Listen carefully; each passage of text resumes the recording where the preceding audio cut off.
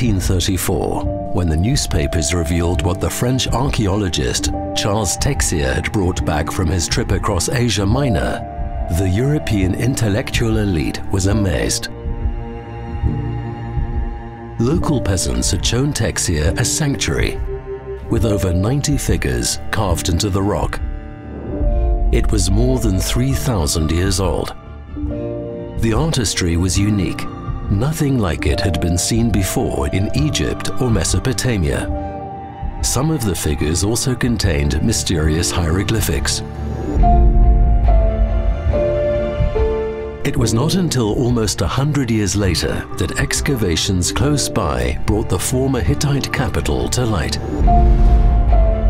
The sanctuary was evidently one of the Hittites' most important religious sites. In the 20th century, the hieroglyphic script was deciphered. It became clear that all the figures carved in the rock represent deities. The sanctuary depicts a procession of the highest Hittite gods. A strict order dominates the sequences. The supreme deities are at the center, which is due north. All the other gods march to this center. Practically all the figures coming from the left are men.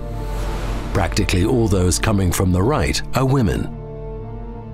One of the recent excavators concluded that the shrine would continue to keep its secret. Little more could be said with certainty. But now, over 3,200 years after its construction, it has revealed its secret. An international team of researchers has presented a model that puts all of the 90+ figures in a coherent context. The sanctuary symbolizes the cosmos. It shows the order that arose when the chaos was overcome during creation.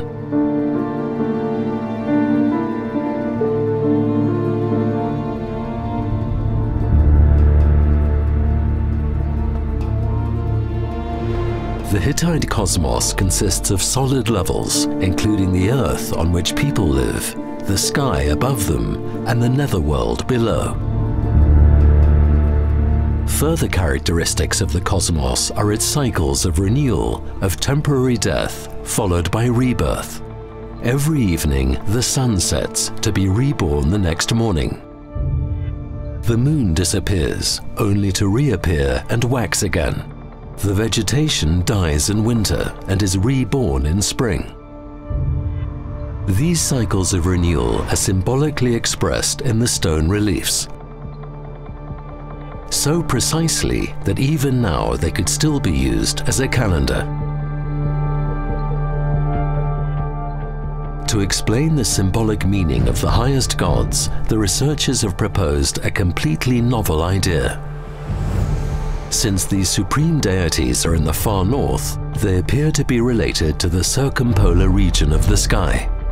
The stars in this region never disappear below the horizon. They ceaselessly rain from above. So we see that Hittite religion had things in common with the belief systems in ancient Egypt and Babylon, but also retained a very independent character of its own. Now that the main structure of Hittite cosmology is clearer, it will be possible to better understand its details. Perhaps more secrets are waiting to be revealed.